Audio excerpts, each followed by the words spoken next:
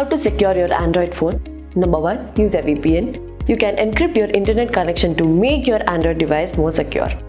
VPNs add an extra layer of security to your internet connection, so it makes total sense that you would like to have one on your device. Number 2. Use two-factor authentication to make your Android phone safe from hackers. Many online portals and websites have introduced two-factor authentication. It no longer remains an option in this age of cyber attacks. Number 3. Update your phone and apps time to time. It's advisable to update your phone and apps regularly.